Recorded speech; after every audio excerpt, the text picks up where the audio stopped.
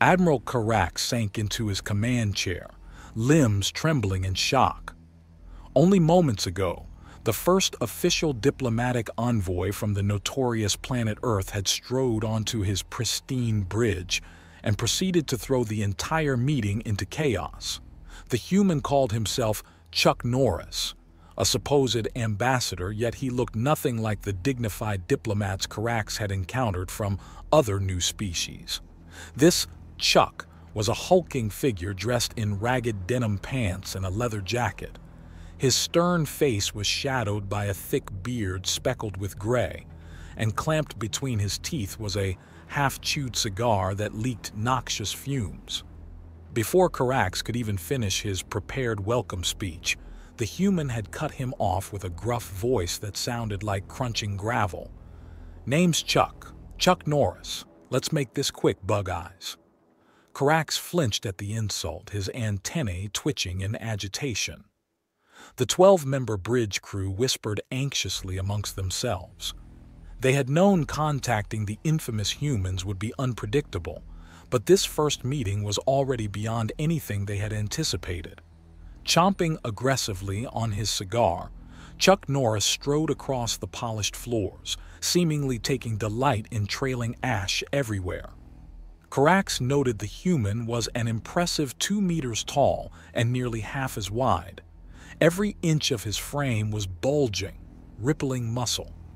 Mustering his courage, Carax tried diplomatically, "Yes, well, I hope this will be the start of a prosperous partnership between humans and the Federation." Chuck snorted derisively. "Here's how it's gonna be, Bug Boy. Earth won't be joining any Federation pansy clubs, but we'll let you aliens stick around, as long as you stay out of our way. Got it?" Carax swayed on his 6 legs, feeling faint. This was not proper procedure at all. "Sir, please, if we could just sit down and have a civilized discussion."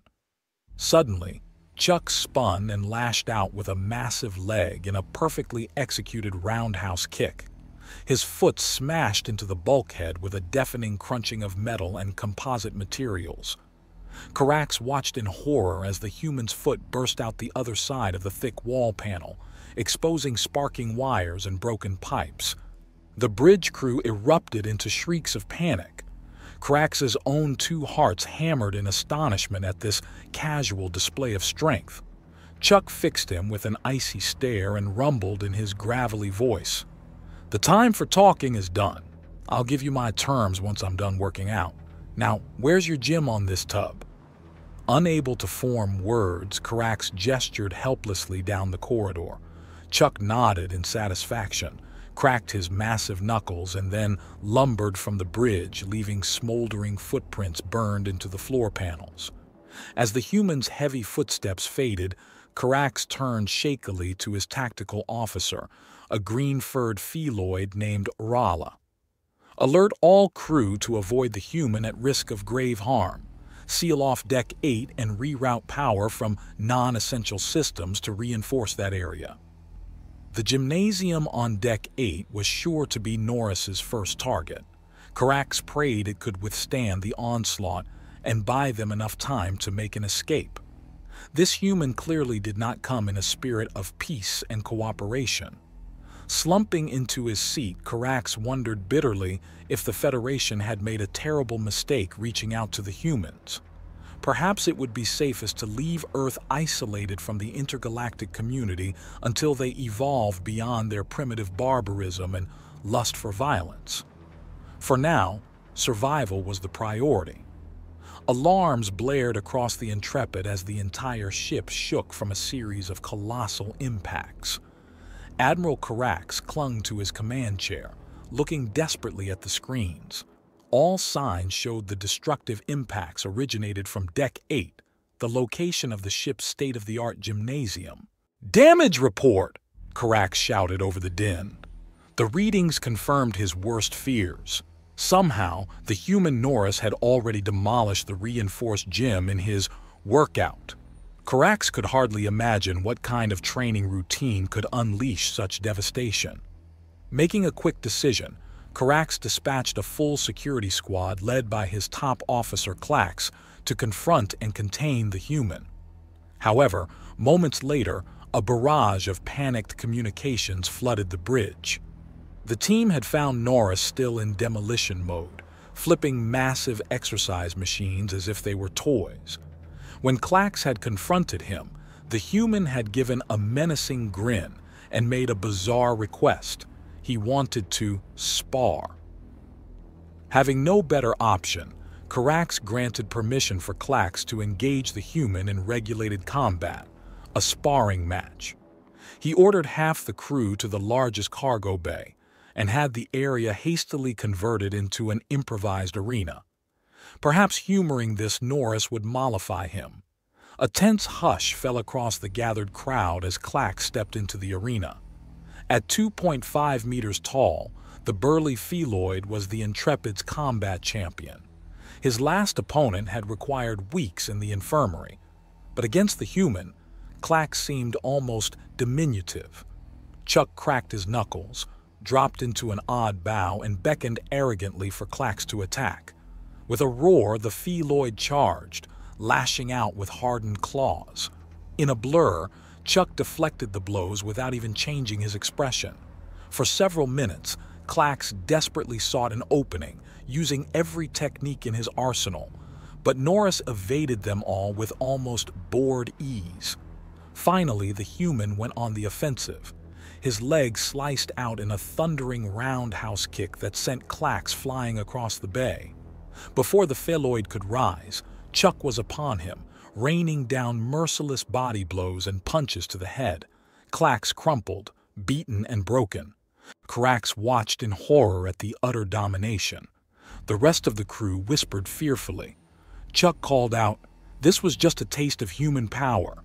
None of you aliens could ever match it." He pointed to the Intrepid's chief engineer, a diminutive sapient named Tiki. "I bet even that little pipsqueak there could outlift you." The crew bristled at the insult. Chuck crossed his massive arms. "I'll prove human superiority. You aliens challenge me in any contest. Strength, speed, endurance. Be creative. When I crush you, you'll have to accept Earth's terms to join your federation." Carax shared anxious looks with his officers. What choice did they have? "Very well, Mr. Norris. We accept your challenge." Chuck grinned menacingly through his tangled beard. The test would begin soon, and Carax suspected Norris would prevail through brute force alone. But he hoped the coming contest would reveal the human's weaknesses. Their lives depended on it. The first round of Norris's tests began, and the human prevailed easily in feats of brute strength. He bench-pressed twice the weight of the strongest crew member, did one-armed pull-ups with ease, and smashed through iron bars with his fists. The aliens were demoralized watching Chuck flex and pose after each victory. Before the next round, the Intrepid's assigned human ambassador, Jane Forrest, pulled Admiral Carax aside. She implored him not to play to Chuck's strengths. "Don't try to beat him physically," she advised. "Play games that require empathy, creativity, and intelligence. Make him uncomfortable." Carax nodded and conspired with his officers to devise clever challenges focused on cooperation, compassion, and problem-solving. When Norris arrived for the second round of tests, he was surprised to find the aliens all calmly sitting in a circle. Carax explained the first challenge would be resolving conflicts through peaceful discussion. Chuck stubbornly refused to participate at first, but Jane insisted, somehow getting the arrogant human to join the circle. One by one, crew members shared personal stories and settled grievances through thoughtful dialogue. When Chuck's turn came, he grudgingly described his own past being bullied as a child. The aliens related to his struggles and showed him empathy. For the first time, his stern facade cracked. The next test was rescuing trapped crew members from a simulation. Chuck wasted precious minutes trying to smash through obstacles by himself. The aliens worked together, created solutions, and completed the task quickly. Chuck was infuriated by his poor performance. "Real rescue missions require strength," he shouted. But Jane pointed out that efficiency and teamwork were more important. Chuck had no retort. The final test was constructing useful tools from scraps. Again, Chuck struggled badly, building clumsy, inefficient contraptions. The aliens designed elegant, imaginative solutions. Chuck threw down his busted tool in frustration. "You got lucky with those rigged tests," he growled, though uncertainty tinged his voice. Carax replied gently, "There are different ways to measure skill, Chuck. We have shown you some of them." Chuck stalked off in a huff, but later, back on the bridge, Carax found a crude note from the human. It simply read, "Not bad, bug boy." Carax smiled. Perhaps there was hope after all. Carax waited nervously as the final test results were tallied. Thanks to the unconventional challenges devised by his crew, the aliens had managed to keep pace with Chuck Norris's raw physical dominance. Now, with all contests completed, the humans stood scowling as Ambassador Jane presented the final scores. Norris had narrowly won tests of strength, speed, and endurance. But the aliens prevailed in challenges of cooperation, intelligence, and creativity. Overall, the scores were dead even. Chuck slammed a fist into his palm. "You must have cooked the books. There's no way those weaklings matched me." Carax stepped forward. "The results are accurate. We succeeded by embracing our diversity and unique skills." Norris started to argue, but Jane silenced him with a hand on his massive forearm. "Chuck, you showed incredible physical gifts today. But there is so much more to humans than that." She gestured around the cargo bay. "Look what we accomplished by working together. Our species can do incredible things, but only unified." Chuck frowned, but Carax saw his defiance fading. The Admiral continued gently. "Your people have many fine qualities: tenacity, loyalty, passion. We see your potential just as you have seen ours." Chuck sighed deeply, then inclined his head in acquiescence.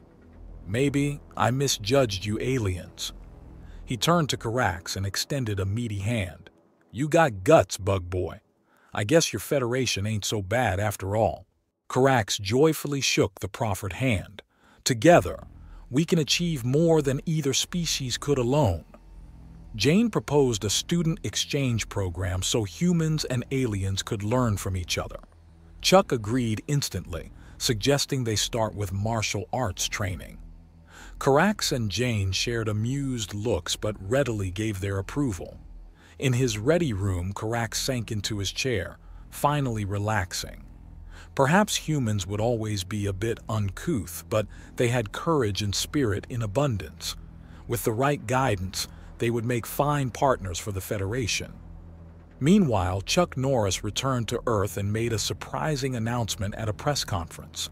He was founding a brand new martial art called Alien Jitsu. The flashy new fighting style incorporated moves learned from species across the galaxy. Chuck demonstrated Alien Jitsu in an instructional video that went viral instantly.